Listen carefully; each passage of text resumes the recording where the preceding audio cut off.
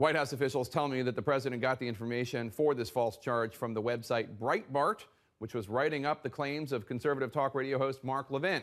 The White House spent much of Saturday trying to find evidence within the government to back up the president's claim.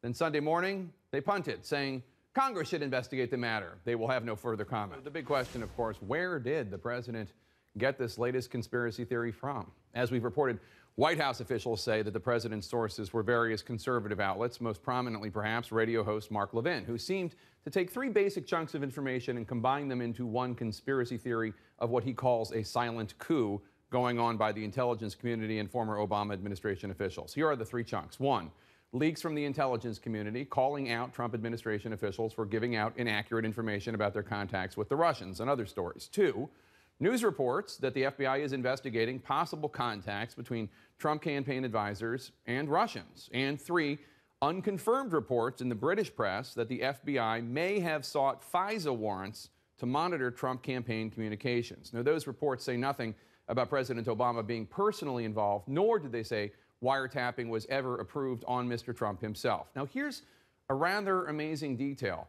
It actually does not appear that any of these conservative outlets reported as fact what President Trump is now claiming, that, quote, Obama had my wires tapped in Trump Tower just before the victory. Levin has asked the question as to whether the president is behind the leaks and the surveillance, but when he was directly asked by Fox News if former President Obama was directly involved in any of this, Levin said this.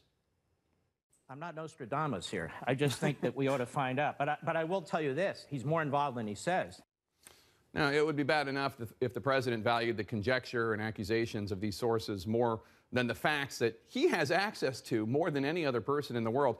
But it's actually worse than that. President Trump took what Levin and others were saying and made it even less tethered to fact.